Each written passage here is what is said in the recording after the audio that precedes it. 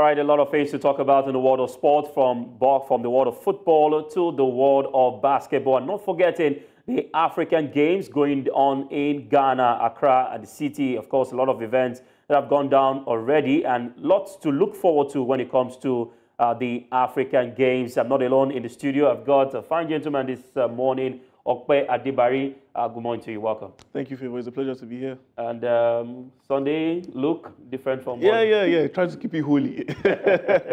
All right. We'll be doing this together in the next few minutes today, and we'll be starting with our top 5 stories making headlines in the world of sport, and starting, of course, from the world of football in Africa, talking about the Africa Cup of Nations. It just concluded. Africa Cup of Nations has received a lot of boost as the Confederation of African Football, CAF, has reported a significant increase in revenue generated from the successful 2023 Africa Cup of Nations. CAF has been lauded for putting up a great tournament in the Ivory Coast, and now the numbers back those sentiments with a significant increase in every aspect of the tournament. Now, the Continental Governing Body posted a 21% increase in commercial revenue from the tournament, which, of course, were projected to have hit $75 million US, while ticketing revenue jumped 81%. And this was largely boosted by the increase in sponsors, with the 2023 tournament attracting up to 17, up from 10, that supported the 2021 edition stage in Cameroon 2 years ago. And CAF was also able to break into the new market with a record number of viewership that hit 2.2 billion views on all digital platforms. I mean, okay, that's a big one for CAF. Right now, they are counting their, their harvest, and one of it is the revenue they've made from the just concluded African Cup of Nations. Definitely. It was a great spectacle. I think one of the best I've witnessed in a long time. And the best thing about it was that the whole of the world was paying attention. That's why I love the January timing of the African Cup of Nations for me, because no other major tournament is really going on at that point in time. Some will argue that the Premier League is on, the other leagues in Europe competing for the African Cup of Nations. Definitely, those competitions are on, but the marquee thing for me was 2.2 billion viewers. That says a lot. So irrespective of the major leagues that were going on, everyone wanted to see what was going on in Africa. And I think one major thing was the good preparation by Ivory Coast. They pushed it back by 1 year, and I think it was worth it at the end of the day. All right, it was worth it at the end of the day. I think one interesting thing that I also witnessed while in Cote d'Ivoire is the fact that while the Premier League was on and other leagues in Europe, AFCON trended from the beginning of the tournament till the end of the tournament, irrespective of whatever activities in the world of football in Europe, especially for lovers of the Premier League. Away from there now to our next top story. This time around, still talking football. We'll also go straight to the next one, where, of course, Ghana will be without Athletic Bilbao star striker Inaki Williams for the upcoming international friendlies against Nigeria and Uganda next week. The 29-year-old was missing out of the 26-man squad named for Otto Addo for the international friendlies to be played in Morocco. There were other notable absentees in the call-up, such as Inaki Williams, Richard Ofori, Paintsil, and Majeed Ashimeru.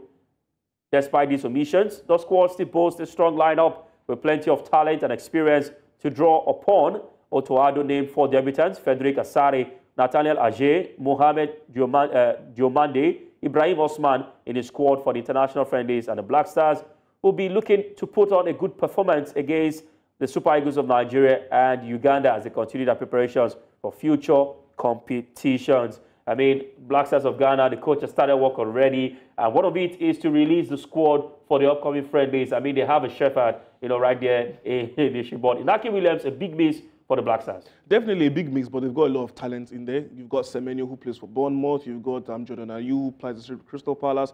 And then you have some top wingers and top attackers. Mohamed Kudus is still in the mix. You've got Yishawu from Leicester City as well. And then I think we've got Paintsil that plays for LA Galaxy right now, who's also in the team. So, yeah, they've got a lot of attackers. So, missing Inaki Williams, maybe the aspect of the hold-up play, but aside that, Ghana can play in different ways, but most especially looking forward to that game against Nigeria. They'll be looking forward to a win to make a mark. I mean, the bans on X, and not forgetting the rivalry between the Ghana Jollof, the Nigerian Jollof. It will be back again. It will be back again. Looking forward to it. All right, we're looking forward to it. I mean, it promises to be exciting come next weekend. That's, of course, in the world of football. Away from there now to our next top story. This time around, athletics mixed with football as Jamaican sprint queen Shirley-Ann Fraser-Pryce, renowned for her lightning speed and unwavering determination on the track, has not only dominated the world of athletics but has also become a beacon of inspiration and support for her community. And this week, she demonstrated her commitment to uplifting young athletes by making a significant donation to the Olympic Gardens Football Club in Jamaica. The donation, which included crucial gear and supplies, was not just a gesture of generosity, but of course a testament to Fraser-Pryce's deep-rooted connection to her roots. And of course, hailing from nearby Waterhouse community herself, she understands firsthand the challenges and dreams of young athletes striving for success against the odds. The Olympic Gardens Football Club, nestled within the heart of the Olympic Gardens at the Cling Over, stands for a symbol of hope and opportunity for aspiring athletes. I mean, this is massive from Shirley-Ann Fraser-Pryce. We know her that she's used to athletics, and what would also look at the motive behind this, not just giving back to our community, but going to another sport aside athletics. Definitely. I think the first thing is that she sees herself as a beacon of hope, just like every other person sees her, especially in Jamaica. For me, she's exemplary, not just for women, but for men as well. I think being one athlete who actually took a time out to have kids come back to the game and come back even better and stronger meant a lot to a lot of women, and then obviously sports lovers worldwide. But then going the extra mile, knowing that you have a responsibility for young athletes for the future, and then going back there, giving back to them. Obviously, that will mean a lot to the athletes and the footballers in particular, giving them important gear which will help them, new soccer boots, hoses, shin pads. It meant a lot to them, and they were very grateful. All right, they were very grateful, and wanting to note, of course, when it comes to the country of Jamaica, they are not used to playing football. Yes, they have a football team, the women, the men's, but maybe that could just be like a boost to tell them, aside athletics, we could also impact the world in the world of football right there in Jamaica. Interestingly, it was Shirley-Ann Fraser-Pryce. Maybe this, of course, would spur other athletes in the country, in the world, to take a look at other sports and try to also send their support and not just the sport they participate in. All right, away from there now to our next top story. This time around, of course, still talking sports. We'll go straight to athletics, where disgraced Botswana's former Olympic 800-meter silver medalist, Amos, will release his documentary titled From Morobela to the World in August. And now Amos is currently serving a 3-year doping ban handed to him last May. Now, over the use of the banned substance, GW1516, having been provisionally suspended in July 2022 after failing the drug test during an out-of-competition test a month earlier. Now, the documentary promises to be a compelling exploration of Amos' extraordinary journey from his humble beginnings in Morobela to becoming a silver medalist at the 2012 London Olympics, with a narrative that encompasses the highs of athletic achievement. Now, the challenges, of course, of the doping crisis and the dramatic saga surrounding his Olympic medal, the film offers a comprehensive look into Amos' life and career. Now, despite his ban, despite what he's facing, he's hoping to release a documentary. Some might even say, I mean, why release a documentary? Some might even want to question a lot of things. But this young man is looking forward to, against all odds, against what is happening at the moment, come out with a film. And we don't know exactly what it will entail, but we know that he wants to release a film in the window of his ban. Definitely. I think it's all about a rebrand for him. He has gone through a period where he has been disgraced, not just nationally, but internationally as well. Because, I mean, from the 2012 Olympics, the spotlight was on him. Honestly, he's a great athlete. And he showed a great moment of sportsmanship, which will forever be cherished in the world of athletics and sports. During one of his 800 meters events, the athlete in front of him tripped him. He fell, and then together, they finished the race together. And then, he has such a good personality that is loved in the world of athletics. The doping ban was something, it was a huge blow to his career. But then when you think about it, it was a period where he was inactive, and then he had not been winning, he was competitive, he had not been winning medals in a while. So obviously it might have affected him, and that caused him to slip into, I mean, it's not justification, but he's human at the end of the day. And it's a reminder that it's surprising that when it comes to doping issues, you look at Kenya as a country that is on the A-list category, and not also forgetting Nigeria too, but it's ignorant, they say it's not an excuse when it comes to the law. I mean, you have the list of drugs prohibited a substance prohibited by WADA, World Anti-Doping Agency, but he went ahead to take drugs that had that particular substance. So it's nobody's fault. Definitely, but then maybe in the movie we'll understand why. But I think the only excuse, and this excuse isn't even tangible because it was out of competition during that period. But then when you take a look at doping, if we just want to highlight on it a bit, I think these athletes face a lot of pressure from family members and themselves, but also the coaches and aides around them. Sometimes because they've seen them be successful in the past, they want to see them reach those heights again, and one or two things happen.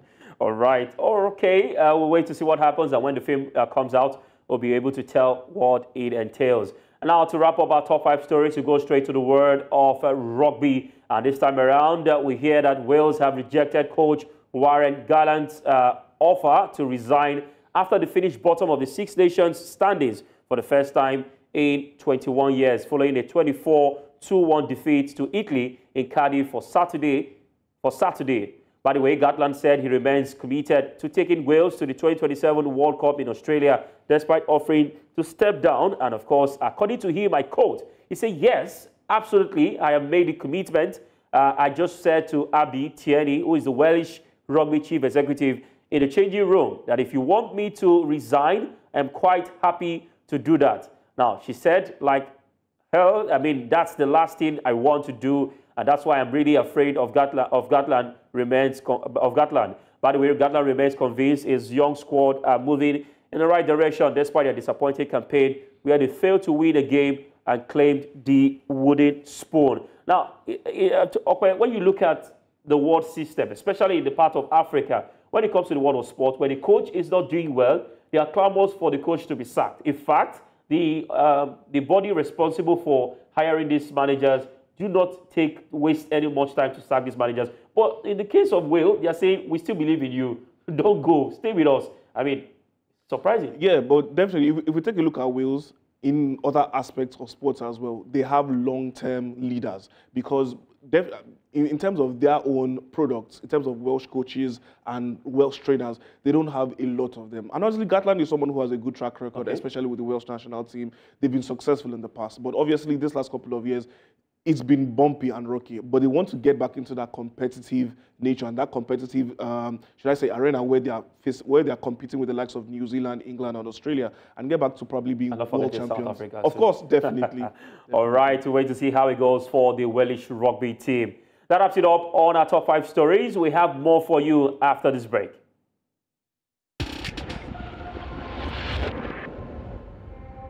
Welcome back. You're still watching In the Game on News Central TV, and favor you to have got Okpe Adebari in the studio.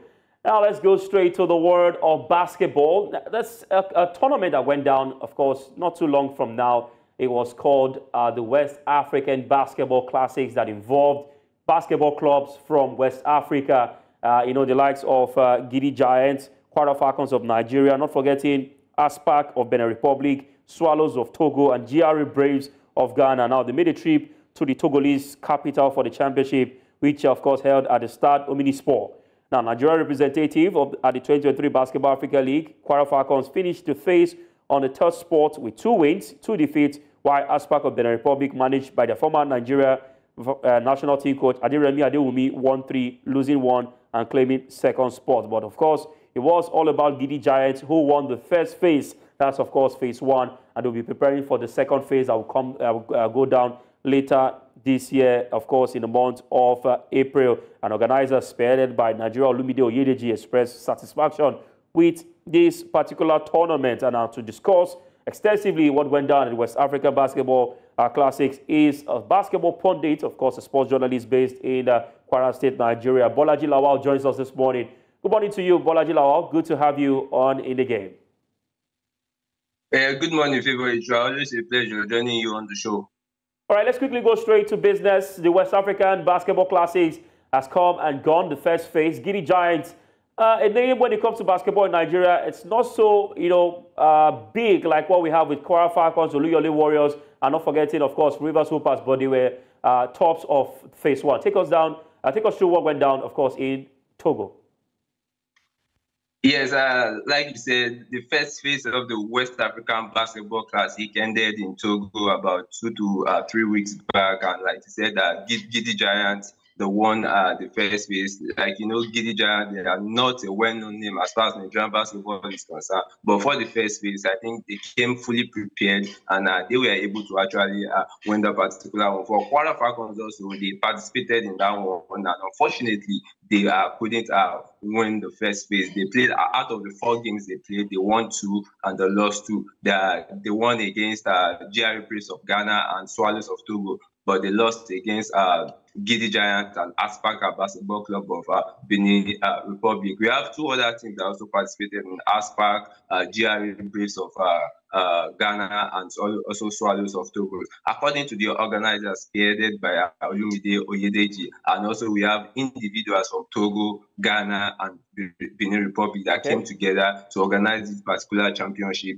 The main reason why this particular championship is being put together is to ensure that West African basketball teams are engaged with our basketball activities. When you take a look at what is happening in the Nigerian basketball scene, apart from the Nigerian Premier League and the USADM Championship, we don't really have any other competition that can get our teams busy before the Nigerian Basketball Premier League. So that's the major reason why the organizers decided to put this together. And from what we saw from the first phase, I think it will definitely improve as our time goes on. And for the teams, I think from the next phase, I think they will be fully prepared from what they've been able to see so far from the first phase. All right, talking about full preparation, we all know that at the moment, the Nigerian Basketball League is not ongoing. Now, you look at Kwara Falcons as a team that will require much of preparations. Gidi Giants, they're not even in the Nigerian Basketball League at the moment. So how will these teams prepare for the second phase? And what is the motivating factor in this particular tournament? Having to get teams from West Africa come together to play basketball. What is that? What are they looking forward to qualify for a major event? Or what is that motivating factor that has really that one should look forward to when it comes to the West African Basketball Classics? Well, first, the motivating factor is the fact that they get to play with other African teams within the West African region. Like I said earlier, this is the first time in recent years that we'll be having teams from Nigeria, Benin Republic, Togo, and Ghana come together for a particular championship. Though we have something like that in the USADM Championship, but for the USADM Championship is basically a Nigerian tournament with extended invitations to other teams. But for the West African Basketball Classic, this is a championship for West African teams, and according to the organizers, by the next edition, they are looking to extend the number of teams. While for this year's, after the first phase, which ended in Togo, the second phase will be in Benin Republic, the third phase will be in Ghana, and the grand finale of the event will be played in Nigeria. The grand finale of the event will be held in Nigeria later in the year, and the winner of that particular championship will get to represent Africa at a particular championship in China later in the year.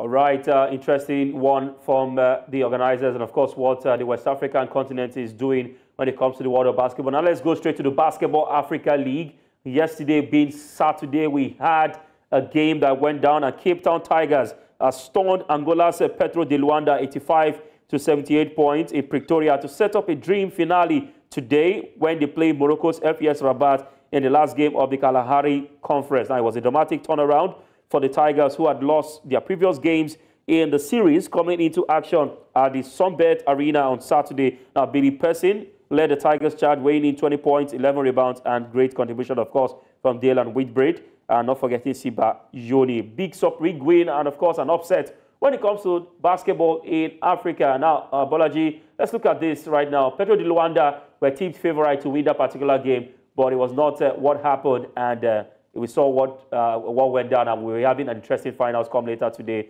What do you make of yesterday's game, and what should we look forward to when, of course, the Tigers take on FES Rabat of Morocco?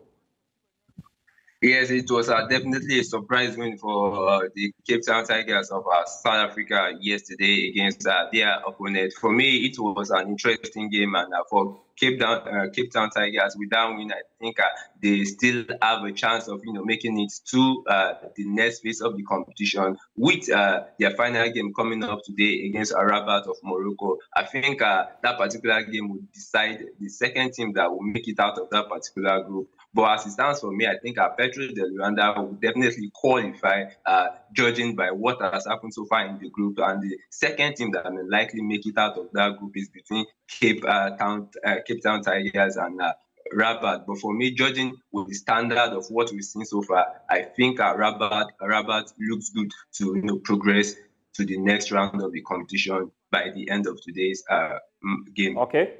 All right, my colleague Okpe has a question for you.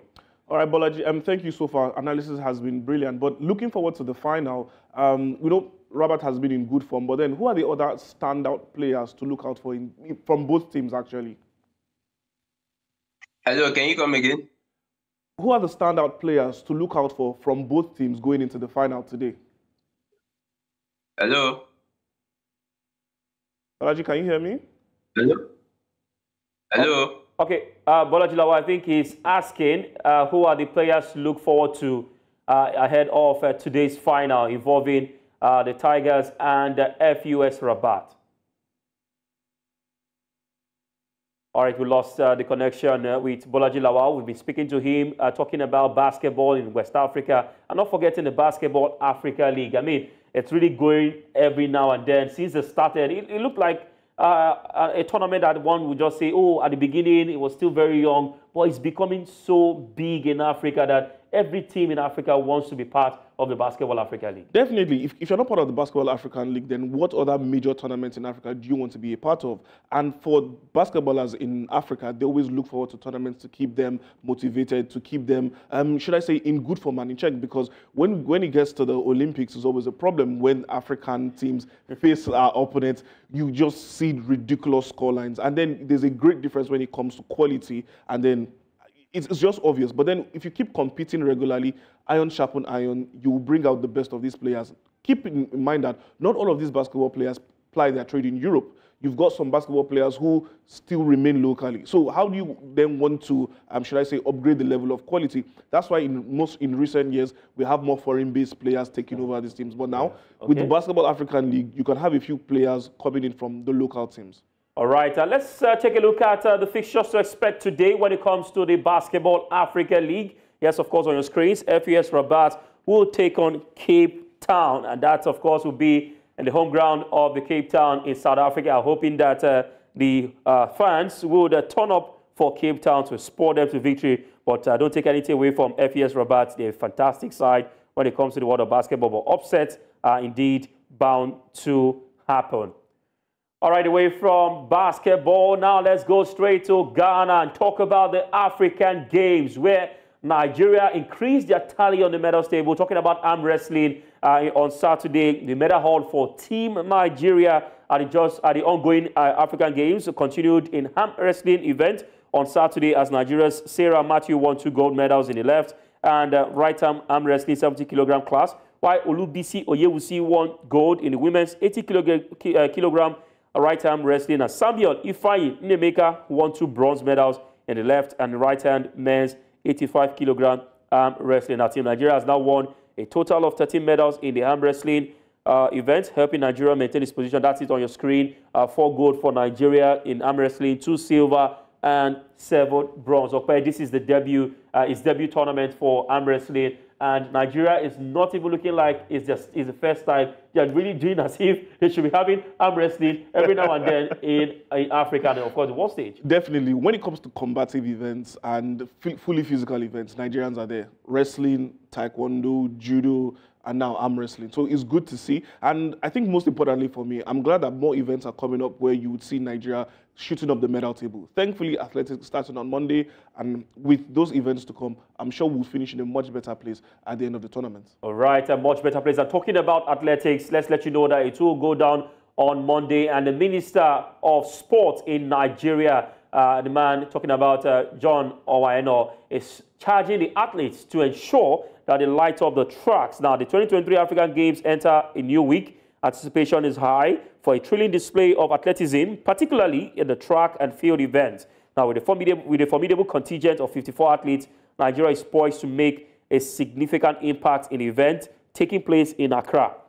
Leading the charge for Nigeria is Nigeria no other than Tobiloba Amusan, and the world record holder in 100-meter hurdles event. And Amusan's unrivaled dominance on the continent is set to be extended as she seeks further to solidify her legacy in African athletics. I mean, athletics starting on Monday. The Minister of Sport is already in Ghana to cheer the athletes to victory. That's a big motivation coming from the Sports Minister. And, of course, talking about the athletes who will be competing come tomorrow. Definitely. And I think that just goes to show you how much we value the African Games. This particular African Games has been said to be, should I say, a precursor to the Olympics. For a good number of events, the Nigerian team will be seeding out athletes that will represent Nigeria at the Olympics, irrespective of some of the foreign-based athletes who were not able to make it. But I mean, having big names like Tobi Amusan coming is a positive, honestly. And then it also it will send a message to other foreign athletes, other Nigerian foreign athletes based in different countries that, look, at the end of the day, you need to give credence to the country whenever you're called upon. Yes, this might not be, some people will say maybe this is a distraction just before the Olympics, but it's a good tester. It's a good way to know how the relay teams are also going to be as well. And obviously, it's a good spectacle, not just for Nigerians, but for the whole of Africa. All right, for the whole of Africa. Tobiloba Amusan, one name you always mention when it comes to the medal table. Let's not also forget Ese Brume in long jump. We also have Ruth Soro. She's also going to be participating in the long jump event. And that's also a big news for Nigeria. Not also forgetting the tracks. Patience Okun George, a veteran in the 400 meters. Yeah. Not forgetting Edusi Badin, who looks like Alexander Lacazette, who will be competing in the 800 meters. And that's also an interesting one because we don't have long distance runners. We also have one runners in the 1,500 meters. Of course, the athletes will be representing Nigeria in that particular one. And different other events from Nigeria athletes. 54-man squad. That's a big squad from Nigeria. There's no excuse not to finish tops in athletics. No excuse. Definitely, there's no excuse. And our record shows over the years, the major crop of our medals, gold medals to be precise, have all come from athletics. So we lead in that aspect when it comes to the history. The Kenyans are coming up? Yeah, definitely, they're coming up. Even the short distance races are coming up. Short distance races, the 800 meters and the 1,500 and the 3,000. Yes, that's where you expect them to excel. But don't forget the Ugandans. Honestly, the Ugandans have invested so much in their athletes in every aspect of sports. Don't be surprised if you see them shoot up in the middle distance races. All right, wait to find out when it comes on Monday. Yes, that's it on your screen. Talking about the Nigeria representatives coming up in athletics from the track to the field event. And one lady, Tobiloba Amusan, some people call her Tobi Express. We're hoping to see how much of speed she will bring into the competition, which, of course, will start on Monday. All right, we'll go on a quick break, and when we come back, we'll be talking football, football, football. Stay with us. Welcome back. Still watching In the Game on News Central TV. And let's go straight to the world of football to talk about the Black Stars of Ghana. Let's not forget, after Coach Otto Addo was announced as the manager of the Black Stars of Ghana, he went on to introduce and to release his backroom staff. Now, the backroom staff, interestingly, comprises of ex-internationals, players who have played for the Black Stars of Ghana in the past. Talking about the goalkeeper, Fatau Dauda, and lots of Nigerians who know the goalkeeper. He once kept for Iyimba International in Aba. He has been named as the goalkeeper coach for the Black Stars of Ghana. Also, teammate John Paintsil, and he would also be part of the squad. Not also forgetting German-trained tactician Joseph Lohmann would also be part of them. By the way, Lohmann arrives with huge coaching experience, having worked with Standard Liège and VfL Bochum in Belgium and Germany, respectively, before having a stint at Barnsley in the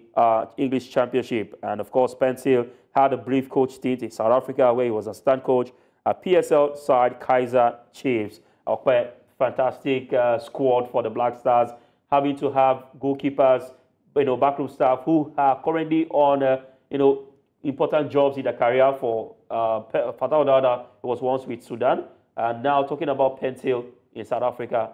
It shows that they mean business. Definitely, and I'll start with this. It's a good blueprint for Nigeria.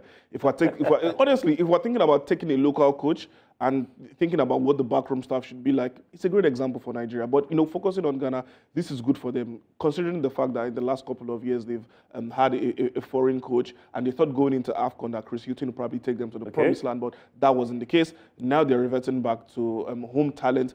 And it's good for me because I take a look at the backroom staff. These are former players who have been there for Ghana. They know what it means to represent the Black Stars. They've taken Ghana to certain heights before in the past. And I think Ghanaian football is currently in a phase whereby they're hungry and they're desperate for silverware because they've got a whole lot of talented footballers in every aspect of the field. Players plying their trade in Europe, doing so well for their clubs. But when it comes to the Black Stars, they seem to fall short when it matters the most. All right, I had a conversation with some Ghanaian journalists in the past, and they said it's not just about having a coach in the team, but there's a problem in the Ghanaian squad. You know the problem? The Ayew brothers. Now, they pointed out that the coaches cannot do anything without their opinions and what they have to say. That some of the things you see happen, there are factions in the Ghanaian, according to reports, there are factions in the squad. There's a faction of the Thomas Partey, there's a faction of the Andre Ayew brothers. That if that is not being dealt with, if you bring a Jose Mourinho into that team, he may also struggle. So, yes, it's fantastic to have these players, ex-players coming to the team, but don't you think it's beyond that, having to deal with the internal crisis? Because, of course, it was seen also at the just concluded AFCON in Cote d'Ivoire. Well, first of all, looking at the personalities of the individuals who have been brought on board, Otto Addo, Joseph Paintsil, and Dauda himself, these were players who, on the pitch for me, during their time, were very vocal players. Now, being a coach is something totally different. If indeed the Ayew brothers seem to be huge personalities within the camp, as a coach, you've got two options, in my own opinion. If the route of taking these players out of the team is not going to work, because obviously it will be to your disadvantage because these are talented players. There's a on the side. Of course, but then again, you have another route to go. You can put an arm around these players, work together with them so that the coach, so that the team has synergy and there's a bit of comfort for everyone. And for, there's also this bit of the players who were not born and bred in Ghana, who were born and bred outside of the country. When they come into the national team, they seem not to really gel with the home-based players, or rather players who came out from Ghana and later went to Europe. Look, in a bid to create synergy around the team, it's best you bring the leaders together and make decisions together so that the team would be, should I say, a big family.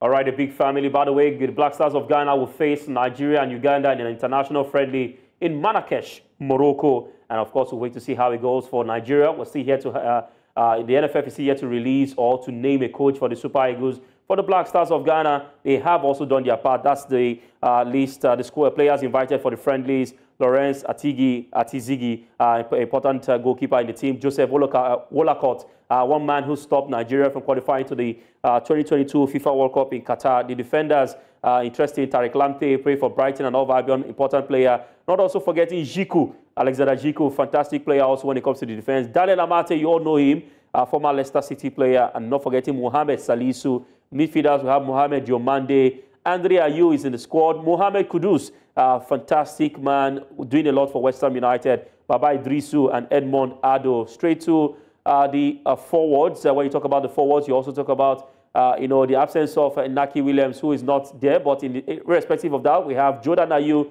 and Antoine Semenyo. You remember what he did, just some days ago for Bournemouth. Bournemouth. He was fantastic for AFC Bournemouth. Let's see what happens come the international friendlies. Away from there now to the Nigerian Premier Football League. We'll be having interesting fixtures later today. And interestingly, one of the fixtures would make headlines, talking about the Southwest Derby, but on the screens, Abia Warriors will take on Sunshine Stars, Gombe United against Akwa United, Sporting Lagos, the Noisy Lagosians will be up against Kwara United, Eyimba International will be up against Niger Tornadoes, Bendel Insurance against Doma United, Rivers United will be at home against Heartland FC, Shooting Stars against Rebel Stars, the biggest fixture today. That's talking about the Southwest Derby. And Bayelsa United will take on Kano Pillars. Not forgetting Enugu Rangers will be at home to Lobby Stars. That game could tell how the table looks at the end of the day. Katsina United will be up against Plateau United. Rebel Stars, Shooting Stars against Rebel Stars. Mega Ogumote against Daniel Ogumodidi. Definitely. I think it's going to be a tactical battle. These are games that I love to watch live a lot. And, talking about Daniel Ogumodidi, he's someone who is very, very animated on the sideline.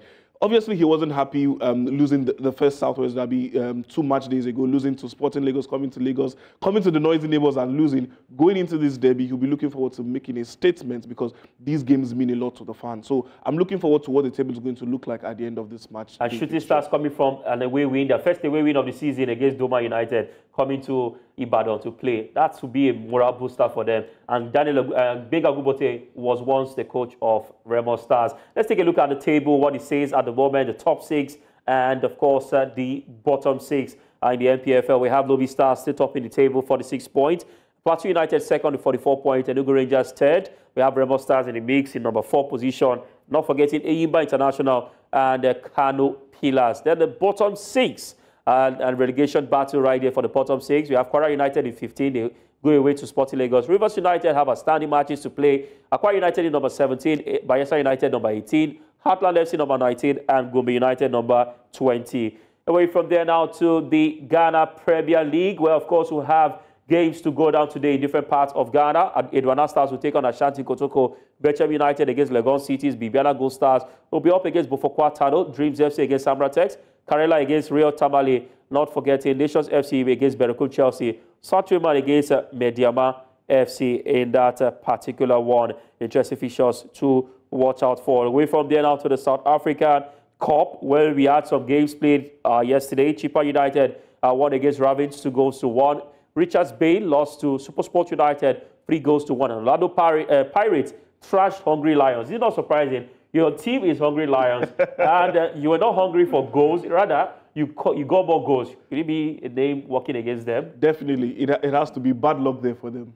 All right, bad luck for them. And the fixtures to expect today. The General will take on TS Galaxy. Mamelodi Sundowns against Marisbo United. Away from the African continent, now to Europe, precisely England, where we saw a fixture that a lot of persons, especially the bookmakers, did not find it funny, especially that game talking about Fulham and Tottenham Hotspur. But the results on your screen, Burnley, did everything possible to win Brentford 2-1. By the way, Brentford had a red card in that game. Luton Town played at the 1-1 against Nottingham Forest. It was a comeback in that one to get a point. And Tottenham Hotspur missed the chance to move into the Premier League top 4 as Rodrigo Muniz scored 2 more goals to fire Fulham to an impressive victory at Craven Cottage. Meanwhile, Brazilian Muniz found the net either side of Sasa Lukic's first strike for the Cottagers to take his total to 7 goals in the past 7 games. Now, Fulham trashing Tottenham Hotspur. Yes, it's a London derby, but for Tottenham, it's not been the way they started the season. Definitely. They are highly inconsistent this season. That's been the trend for them. And I think Ange needs to find a way to curb that and to stop that from happening, because if you do want to be competitive, look, the Premier League gets competitive every year, year in, year out. You've got teams creeping up into the top half of the table, the likes of Brighton, the likes of West Ham and whatnot. So if Spurs want to maintain that top 6 status that they still have for now, they need to be a bit more consistent in the league. All right, let's go straight to the game we'll have today, the Premier League, where West Ham United would be in action today and take on Aston Villa right here at the London Stadium. Away from the Premier League, now to the FA Cup. Manchester City, were victorious as they cruised into the FA Cup semi-finals with a comfortable victory over Jadel and disappointing Newcastle United at Etihad Stadium. Now, Pep Guardiola's side remained in contention to repeat last season's historic treble of Champions League, Premier League, and of course, FA Cup. And we are barely troubled on the rain last night in Manchester.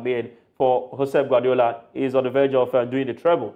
Is it possible, or would you think he would do it? Well, it's possible. They did it last year. Who was to say they can't do it again? It's a different squad in terms of the charisma, the character. True. But at the end of the day, it's still the same Pep Guardiola. This is one Pep that knows how to revitalize his team. He always believes in, once you've won major accolades, refresh the team. So he knows what he's doing by refreshing the team. Yeah, they might be a bit shaky in the Premier League in terms of consistency. Not having Kevin De Bruyne for a major part of the season has been a problem for them. They are not so smooth. But you see one thing about this Manchester City team, they know how to grind out victories. And if they need to do that till the end of the season, I'm not going to put it past them. All right, we'll wait to find out how it goes. Now, let's go straight to the result. It was not just about Manchester City. We also had Wolverhampton Wanderers. They lost to Coventry City, 3-2. That's an upset. When you look at a top table team and then a second division team playing against themselves, definitely it's an upset. Yeah, definitely. But I think Wolves needed to have done their homework. But I believe Gary O'Neill did do that. But Coventry City has been a team who has been playing brilliantly in the championship. They've given a loss to Leicester City,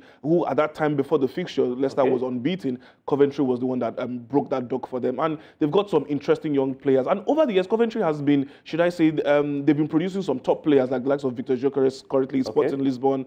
And currently they've got great players in their ranks. One striker, Sims from Everton. So, yeah, they're good so far. All right, let's quickly go straight to the results, to the fixtures for today. Chelsea will take on Leicester City. Manchester United, a big clash against Liverpool. Away from England to Spain, results from Saturday. Mallorca won against Granada FC, 1-0. It was Osasuna who lost at home to Real Madrid, 4-2. Getafe won against Girona, 1-0. And Athletic Bilbao got the better of Alaves, 2-0. And later today, we'll see Sevilla against Celta Vigo, Las Palmas against Almeria, Villarreal against Valencia, Real Vallecano against Betis. Atletico Madrid will be up against Barcelona. That's a big clash at the Wanda Metropolitano. Away from there to the Italia Serie A. Interesting fixtures from Saturday. It was Monza who got the better of Cagliari, 1-0. Udinese lost to Torino, 2-0. And Salernitana lost to Lecce, 1-0. And Frosinone who lost to Lazio, 3-2. And later today, we'll get to see Juventus against Genoa, Verona against AC Milan, AS Roma against Sassuolo, Atalanta against Fiorentina, Inter Milan will take on Napoli in that particular one. Right, interestingly, that's how it is. And to wrap up sports update, let's go straight to the world of tennis, where, of course, at the Indian Wells, it was Carlos Alcaraz who ended Yannick Sinner's 19-match unbeaten run to move straight into the finals of the Indian Wells to set up a meeting with Dani Medvedev. All right, that was, of course, Carlos Alcaraz. Big finals upon us. Dani Medvedev against Carlos Alcaraz. Definitely big one to look forward to. A lot of people will probably tip Alcaraz considering his ranking so far. But irrespective of that, look, it's a final and both men want to win. So may the best man win. Put your money on? Alcaraz, actually. Alcaraz? Yes, Alcaraz. You don't see an upset? No, I don't see an upset happening. All right, we're going to find out how it goes. Talking about the Indian Wells final. And we have come to the end of today's edition of In the Game. It's been an amazing time. I want to, of course, say thank you for creating our time to build us, of course, on the show. In the Game returns on Monday by 1 p.m. local time. And Favor Itwa, and of course, I did the show with Otto Addo. Enjoy yourself.